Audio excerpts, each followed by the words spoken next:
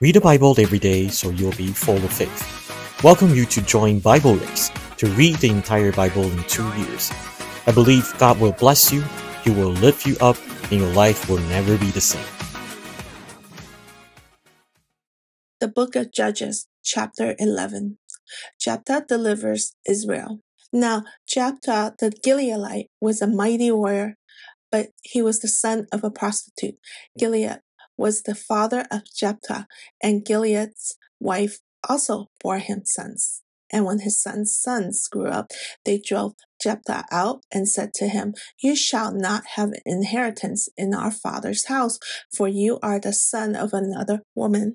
Then Jephthah fled from his brothers and lived in the land of Tob, and worthless fellows collected around Jephthah and went out with him. After a time, the Ammonites made war against Israel, and when the Ammonites made war against Israel, the elders of Gilead went to bring Jephthah from the land of Tob, and they said to Jephthah, "Come and be our leader, that we may fight against the Ammonites." But Jephthah said to the elders of Gilead, "Did you not hate me and drive me out of my father's house? Why have you come to me now when you are in distress?" And the elders of Gilead said to Jephthah, "That is why we have turned to you now, that you may go with us and fight against the Ammonites and be our head over all the inhabitants of Gilead." Jephthah said to the elders of Gilead, "If you bring me home again to fight against the Ammonites, and the Lord gives them over to me, I will be your head." And the elders of Gilead said to Jephthah, "The Lord will be witness between us, if we do not do as you say." So Jephthah went with the elders of Gilead, and the people made him head and leader over them. And Jephthah spoke all his words before the Lord at Mizpah. Then Jephthah sent messengers to the king of the Ammonites and said, "What do you have against me, that you have come to me to fight against my land?" And the king of Ammonites answered the messengers of Jephthah, "Because Israel, on coming up from Egypt, took away my land from the Arnon to the Jabba and to the Jordan.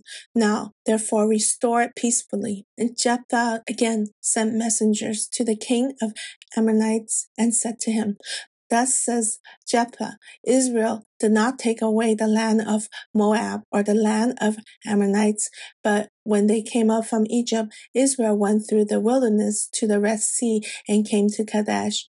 Israel then sent messengers to the king of Edom, saying, "Please let us pass through your land." But the king of Edom would not listen. And they sent also to the king of Moab, but he would not consent. So Israel remained at Kadesh. Then they journeyed through the wilderness and went around the land of Edom and land of Moab, and arrived on the east side of the land of Moab and camped on the other side of Arnon. But they did not enter the territory of Moab, for the Arnon was the boundary of Moab. Israel then sent messengers to Sihon, king of the Amorites, king of Heshbon, and Israel said to him, "Please let us pass through your land to our country." But Sihon did not trust Israel to pass through his territory, so Sihon gathered all his people together and encamped at Jahaz and fought with Israel. And the Lord, the God of Israel, gave Sihon and all his people into the hand of Israel, and they defeated them. So Israel took possession of all the land of the Amorites who inhabited the country, and they took possession of all the territory of the Amorites from the Arnon to the Jabba, and from the wilderness to the Jordan. So then the Lord, the God of Israel, possessed the Amorites from before his people Israel. And are you to take possession of them? Will you not possess that Chemosh, or your God, gives you to possess? And all that the Lord our God has dispossessed before us, we will possess. Now, are you any better than Balak, the son of Zippor, king of Moab? Did he ever contend against Israel? Or did he ever go to war with them? While Israel lived in Heshbon and its villages, and in Arner and its villages, and in all the cities that are on the banks of Arnon 300 years. Why did you not deliver them within that time? I therefore have not sinned against you, and you do me wrong by making war on me. The Lord, the judge, decide to stay between the people of Israel and the people of Ammon. But the king of the Ammonites did not listen to the words of Jephthah that he sent to him. Jephthah's tragic vow. Then the Spirit of the Lord was upon Jephthah, and he passed through Gilead and Manasseh, and passed on to Mizpah and Gilead, and from Mizpah of Gilead he passed on to the Ammonites. And Jephthah made a vow to the Lord and said, if you will give the Ammonites into my hand, then whatever comes out from the doors of my house to meet me when I return in peace from the Ammonites shall be the Lord's, and I will offer it up for a burnt offering. So Jephthah crossed over to the Ammonites to fight against them, and the Lord gave them into his hand.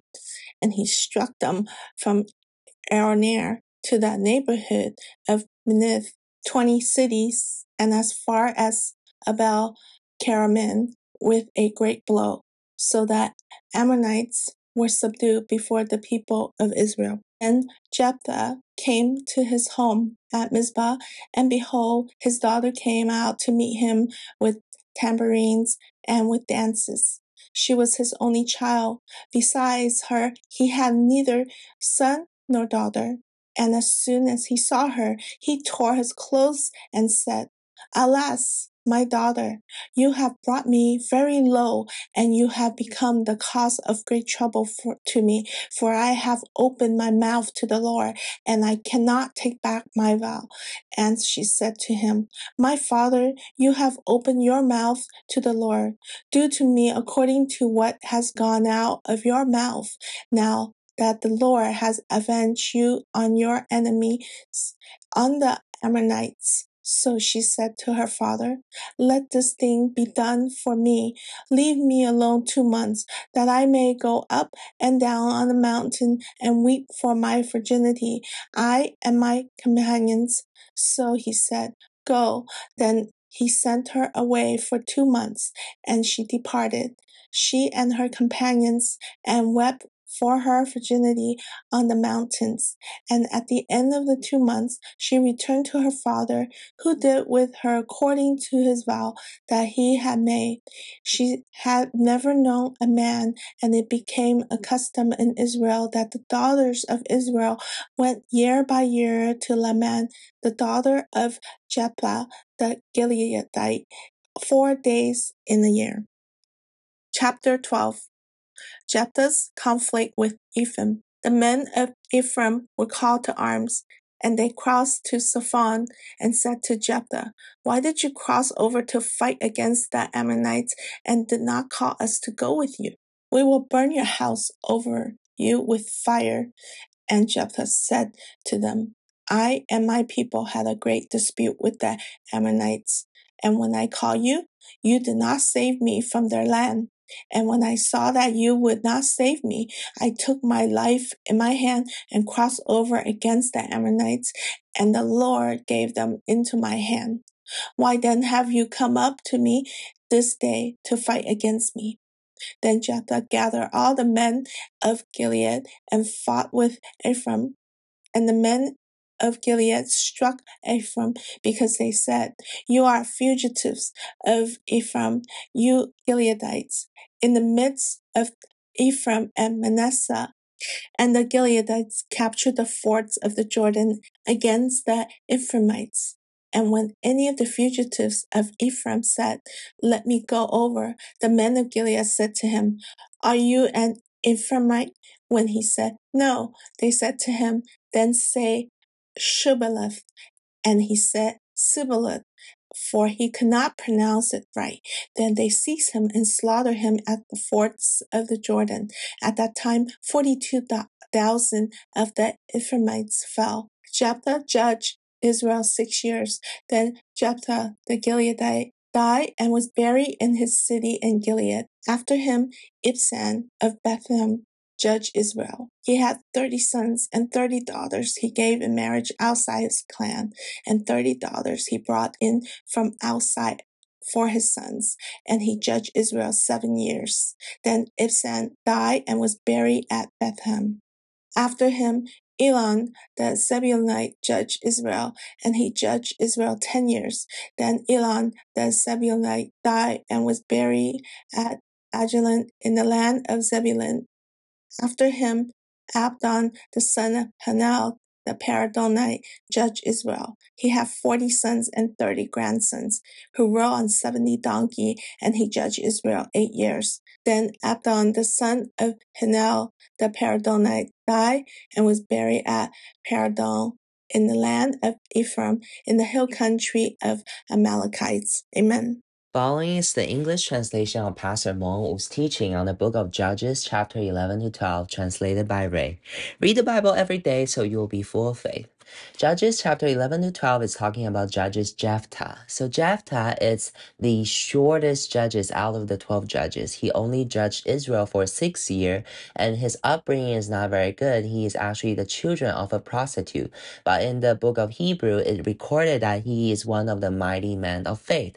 So through reading Jephthah, we can see how a person with this shortcoming who is incomplete, but because of his faith, how can God use him? Just like Gideon, he has this faith towards God, but also has their shortcoming. And then Gideon let the entire Israelites fall into sin. But also in the record of the hero of faith in the book of Hebrew, it also recorded the name of Gideon, and same for Jephthah. So through these two judges, we can see that, Lord, today I really want to be used by you. I want to use my gift to build up your church. But Lord, may you also help me that it's not just your spirit come upon me so that I can fulfill the requirement of the serving, but may your spirit really fill me and rule over me so that Holy Spirit can always overflow. Let me always abide in the Holy Spirit so that not only I have this ability to serve, but I can bear fruit of life. So as we are reading the book of Judges, we need to have this new perspective to see that God can use those judges, but also God is reminding us that their shortcoming in their life, we as a New Testament Christians, how can we deal with them so that we can always abide in God's light? How can we learn to serve in humility so that we can avoid all the horrible consequences of those judges? So for Gideon, his mistake caused his descendants to all live in sin. So today we can also pray that, Lord, may my serving to be able to bless my children rather than let my children experience the terrible consequences because of my shortcoming, because of my flesh, because of my impatience. While when we are reading Jephthah, we can see that even though Jephthah, he's full of faith and passion, he's willing to offer up sacrifice for the Lord, but because he's not clear about God's truth, so he foolish vow so that he doesn't have any children, and he only judged Israel for 6 years. So one is Gideon, he has a lot of children, but they kill one another and they live in sin. And the other one, Jephthah, he doesn't have any children because he made this foolish vow. He doesn't understand truth. So his daughter died unmarried. So these two stories to tell us that as we are reading the book of Judges, we need to ask God that, Lord, may I always live in front of you, and my children also live in front of you, so that our entire family line can abide in your victory, glory, and grace, and abide in this path leading to the tree of life.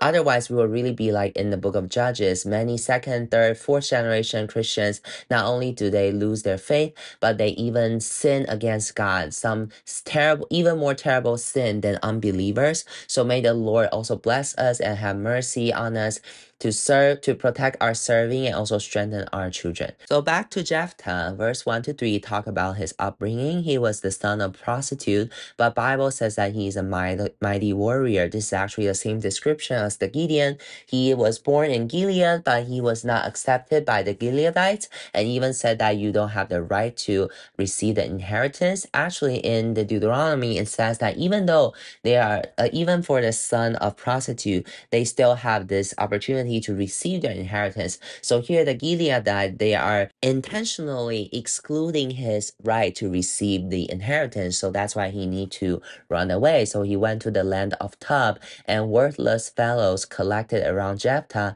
and went out with him. So here, these worthless fellow, they are not talking. It's not talking about gangster, but here in the Bible, it's talking about people who doesn't have anything, so that they can only help each other. They dwell in this land, and then maybe they are a bunch of homeless person. They lose their family, they lose their inheritance, and they lose their marriage.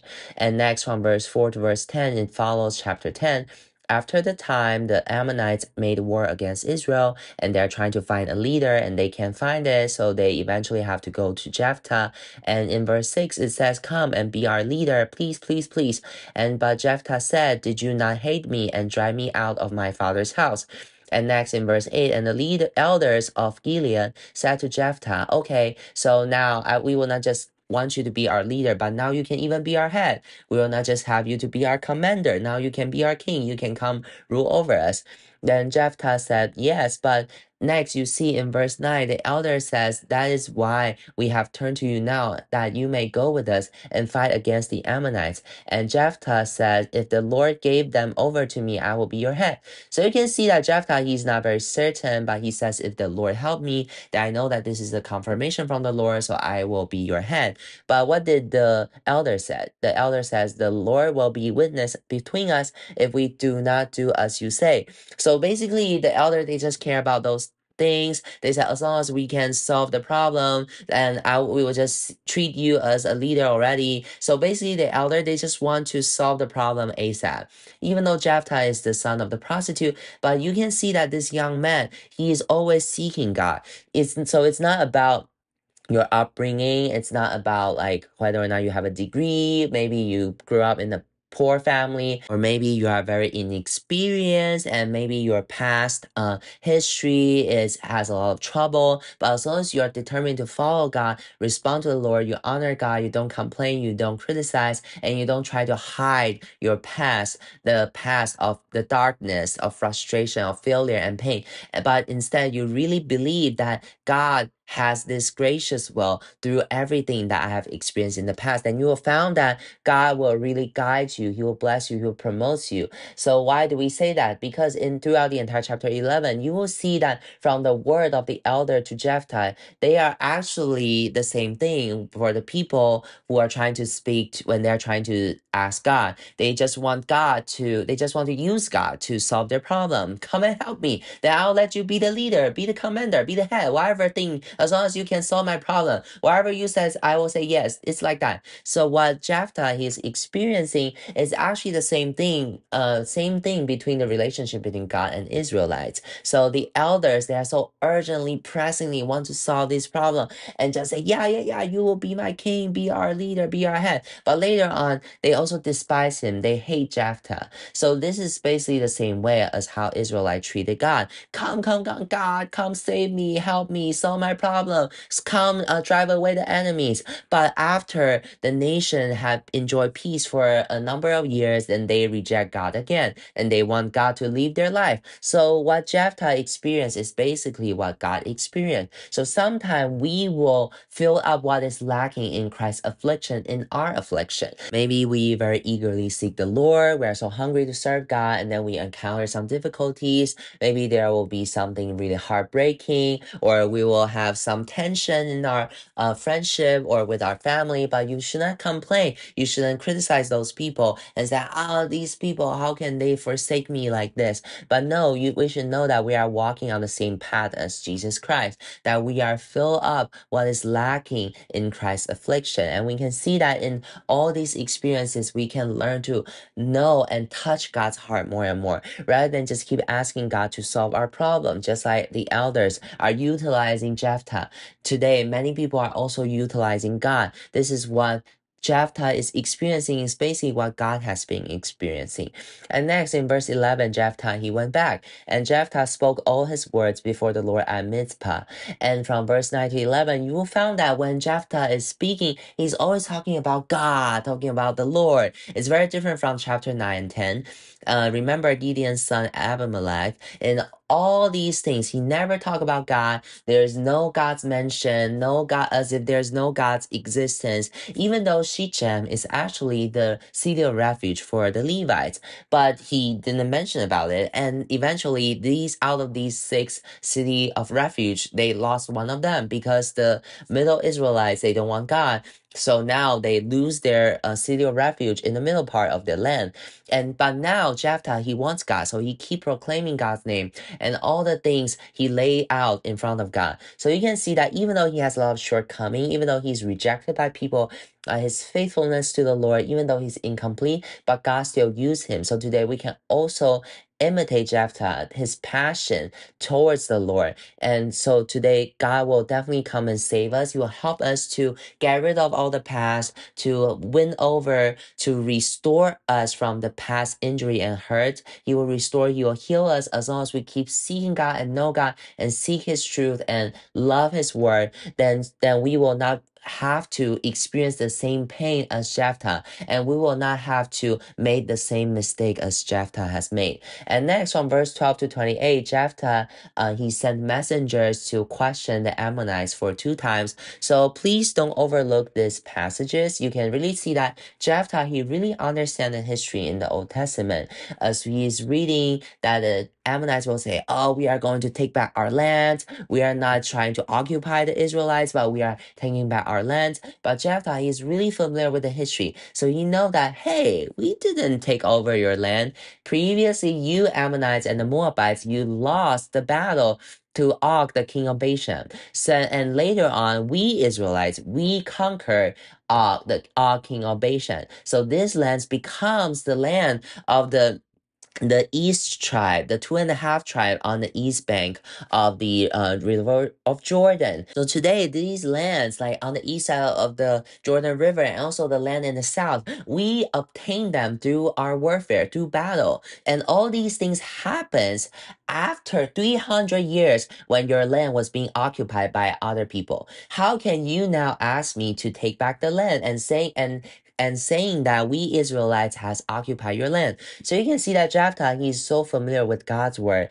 and also he do things according to what God has requested in Deuteronomy, in Numbers, saying that before you fight the battle, you have these 2 negotiation. He's trying to ask them, hoping that they can just retreat. So don't despise Jephthah just because he's the son of a prostitute. You know, many people reject him and then he spent time with all those worthless people. But through these conversations, you can see that Jephthah, he's very familiar with the Torah, and he definitely really loved Torah, and he really know the entire process of how Joshua fight the battle. And so he is definitely spent time to listen to every single word in Torah. So this is actually very commendable, because at that time it's not like, oh, you have a Bible, you can just pick it up and read it, but you have to listen and listen all the time. To go listen to when the Levites, they are preaching, when they are proclaiming God's word. You need to go listen to Levites when they are teaching about God's law. So Jephthah, he is this kind of people, even though he's the son of the prostitute, even though he's rejected by the family, saying that you cannot receive the inheritance, but he is so passionate about God's word. He know God's way, he know God's law, and he's very passionate about it. He is zealous of God's word. So from verse 12 to 28, you can see that throughout the conversation, he just keep talking about the Lord, the Lord, the Lord. And next, he made this vow in verse 29, then the Spirit of the Lord was upon Jephthah. Verse 30, and Jephthah made a vow to the Lord and said, if you will give the Ammonites into my hand, then whatever comes out from the doors of my house to meet me when I return in peace from the Ammonites shall be the Lord. And the next sentence is more horrible, and I will offer it out for a burnt offering. So that means you can see that he has this zeal for God's word. He know the history, but he did not touch God's heart. He do the entire teaching of the law, the essence of all law. God is not up to the burnt offering. All the sacrifices is intended to bring people closer to God. So today Jephthah has this zeal and passion. He honored God. He's willing to commit and help the Gileadite to fight the Ammonites. But throughout the entire process of the warfare, even though the Spirit of God is on him, but he's made this mistake. He's made this foolish vow. And so no wonder after he had the victory, when the Ammonites was being conquered by the Israelites, then Jephthah came back to his home at Mizpah, and behold, his daughter came out to meet him with tambourines and with dances. She was his only child. Beside her, he had neither son nor daughter. Alas, my daughter, you have brought me very low, and you have become the cause of great trouble to me, for I have opened my mouth to the Lord. I cannot take back my vow. But did God really say so? If you make a wrong vow, then you can come in front of the Lord through the sacrifice, through the offering, and just return it back to the Lord. So here you can see that even though Jephthah, he listened to truth, he know the truth, but at the same time, he's not super familiar with the truth. So today there's this thing, I made a vow, but later I regret, I don't know how to solve it, and I start living in pain. So their families, Jephthah, he is a very heavily used vessel, leader by the Lord, and he can make the zeal for the Lord in the issue of Gileadites. He loved God's word. He seek God. But in this thing, he did not understand God's heart. He made a mistake. And his daughter, because his daughter also feared God and also is very faithful to her father. So today, when his father make this foolish vow, she chose to sacrifice herself, and then she died unmarried. And later on, Jephthah only judged Israel for 6 years. It's such a huge pity. So dear families, as we're reading the story of Jephthah, we can see that he and Gideon, they are both two mighty warrior, two judges that God had raised, but they all fell in terms of teaching their children. Gideon, he made an ephod, and that led his children to the end of destruction and death and murder. And eventually he only have Jotham. And for Jephthah, he made a foolish vow, and whatever comes out from the door of my house to meet me, I will offer it as a burnt offering. And his daughter come meet him, and he regretted, but he don't know how to deal with it. And then so he still offered his daughter as a burnt offering. So his daughter died unmarried. At that time, if a daughter died unmarried, it's actually very shameful. So you can see these two fathers, if we don't learn to really understand God's word, to understand God's heart, we don't learn to learn truth, even though they can be used by God and bring a huge changes in Israel. They save Israelites from the hands of the enemies, but they bring huge pain to their family, to their descendants. This is something that we, as someone who serve God, we need to be very careful. As we are reading the book of Judges, we need to remember our serving at church, our pursuit of the truth, our zeal towards the Lord. We need to keep seeking God, to ask God, to know His words. Otherwise, the consequences that we can bring will be very horrible. Is that our children, they forsake God, they don't believe God. And even worse is that we can see some really faithful pastor, their children forsake God and even worship idol. It's a really huge pity. So this is a warning to everyone who as a leader, especially we as brothers, we as fathers, we as pastors. How can we teach our brothers and sisters, teach our children, teach our descendants to fear the Lord, to seek God, and at the same time, we ourselves need to really have a clear understanding to truth and seek the truth. Through truth, we can understand Abba, heart of the Abba Father, to understand the salvation that Jesus Christ fulfilled on the cross, to understand the work of the Holy Spirit in our life, very meticulously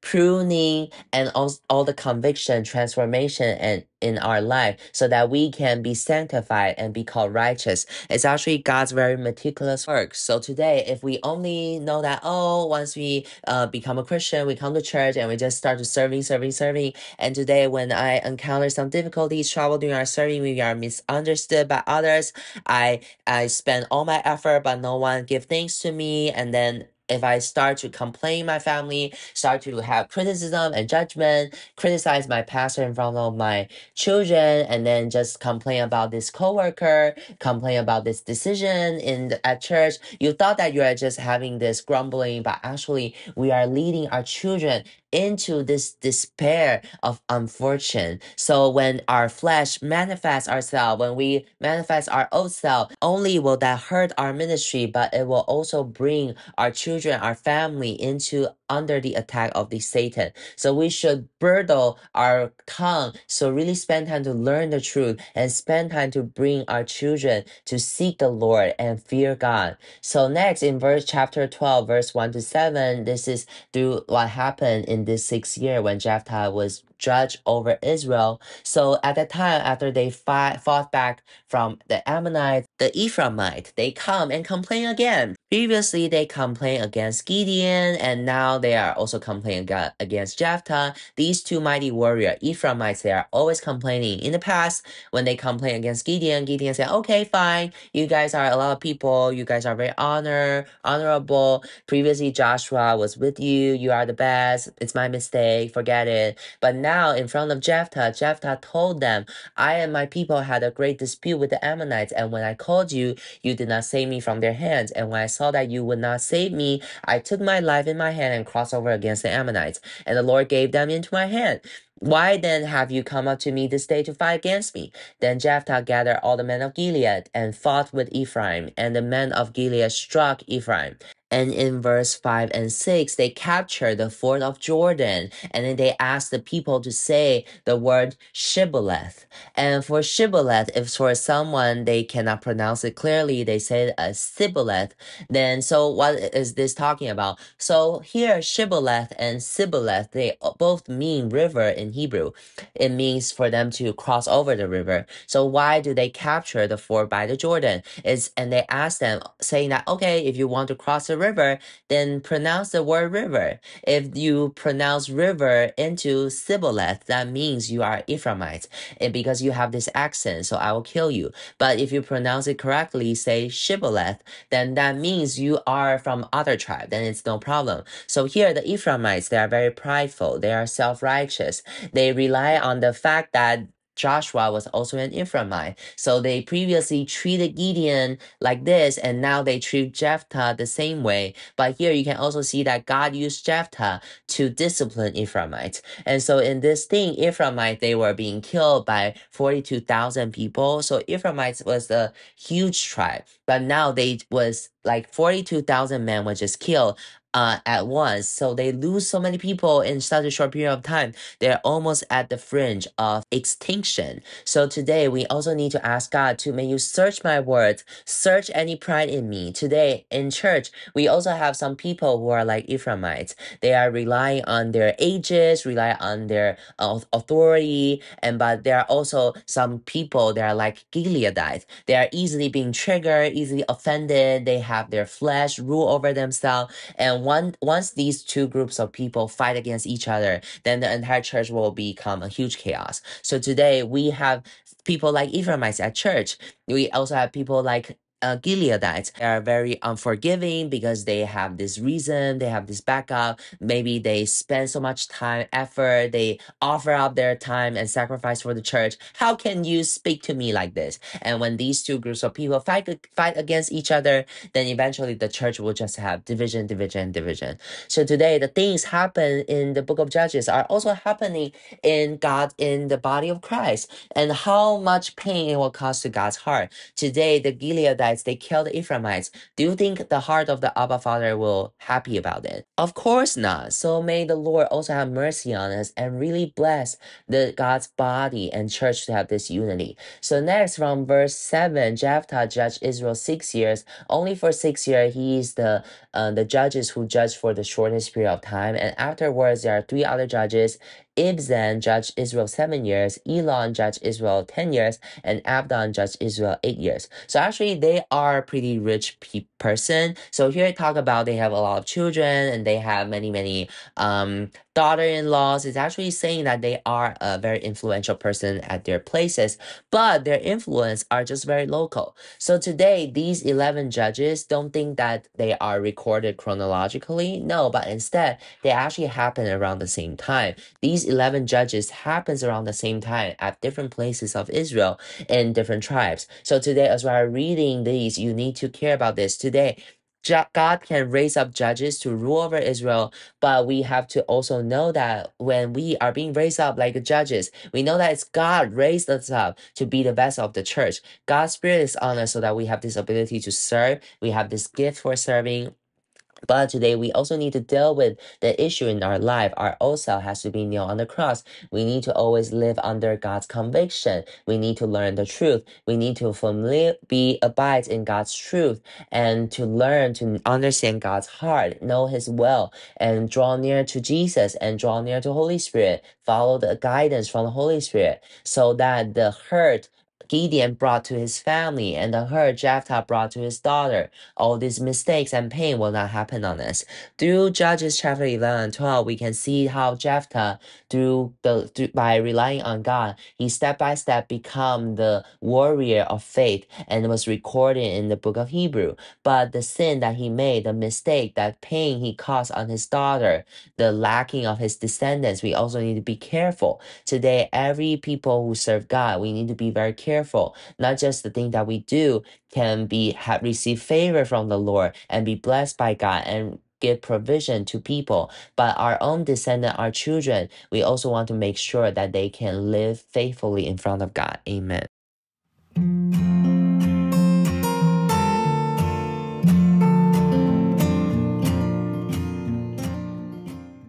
Dear families, we hope that you enjoy the Bible race as much as we do. If you are willing to volunteer to translate the original Chinese teaching into English or assist with video editing, please email service@360sunrise.com. Thank you.